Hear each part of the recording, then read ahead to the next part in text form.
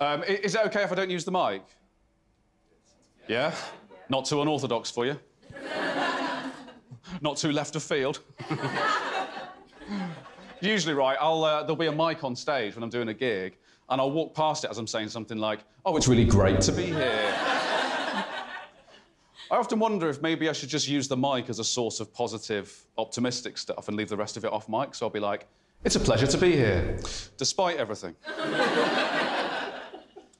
Let's try this. OK, hold on. I don't love anything about you. Not to give an indication of just how bleak this show is, but we won't be needing this. Okay.